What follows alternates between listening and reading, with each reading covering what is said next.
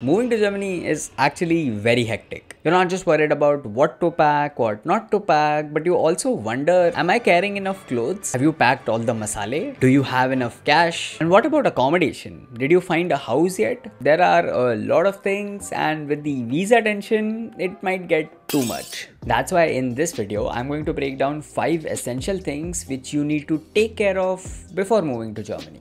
Let's start. First, accommodation. This should be your #1 priority as soon as you apply or get an admit. Finding accommodation, especially in cities like Munich or Berlin, is a big task and very difficult for international students, but you can do the following things to improve your chances of finding a good house. First, apply for student dorms as soon as you finalize your university. There is a long wait list and the chances that you will get a room are very low, but in case you get it, these are some of the most well-connected and affordable rooms in Germany. Second, start looking for houses on any of these websites which are also closer to your university. In case you find a house which is big enough for 3 to 4 people, you can contact students and move in together. Third, join Facebook, WhatsApp or Reddit communities of your university and start looking for rooms in already shared apartments. This might not be incredibly successful, but at least you will be in contact with people from the city which can help you find credible deals. Most importantly, don't pay any amount of money to an unknown stranger before looking at the apartment and reading the contract. You can ask someone from your university or the city to visit the apartment on your behalf and clear all the details out. Accommodation scams are very common, so if something looks too good to be true,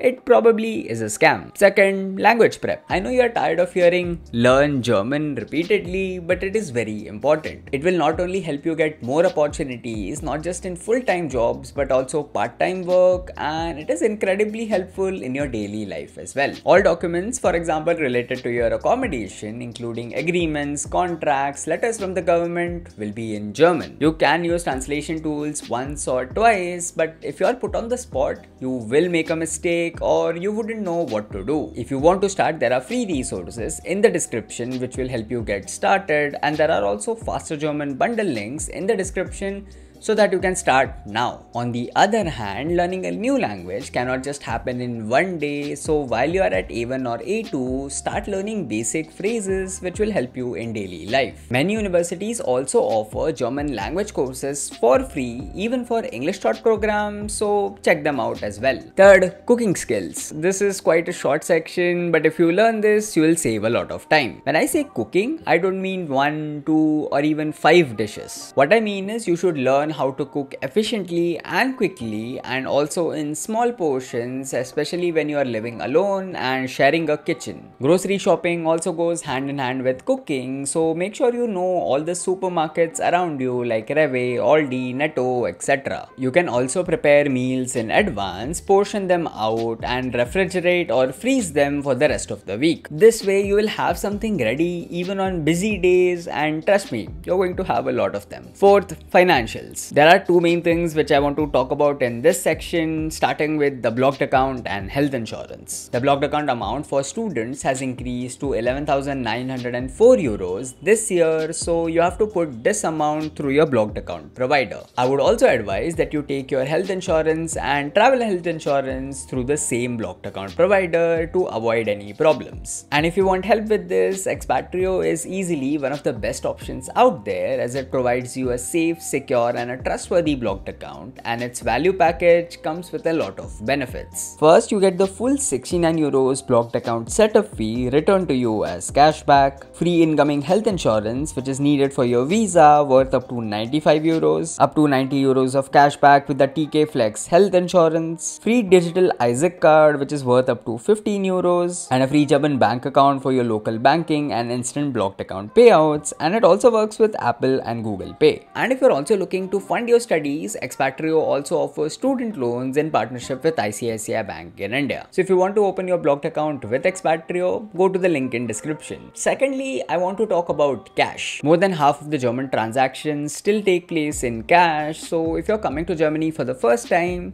carry some euros. How much? Well, that depends on your financial conditions, but you can carry anywhere between 500 to 600 euros to be on the safer side. Fifth, important documentations. When you're moving to Germany, you need all your important documentations, and I mean all of them. Don't just carry your academic certificates, but also carry your birth certificate, your identification documents, your passport size photos, your medical prescriptions, everything. And without your medical prescriptions, you would have to wait for a doctor's appointment in Germany and repeat the entire process again. Be prepared even for things you might not need right away. If you are confused about what to pack for Germany, we have a comprehensive list which will help you with everything. It's in the description. There might be some things which I have missed in this video, so put them in the comments and it might help other students. And if you have any doubts, put them in the comments and I'll see you in the next video.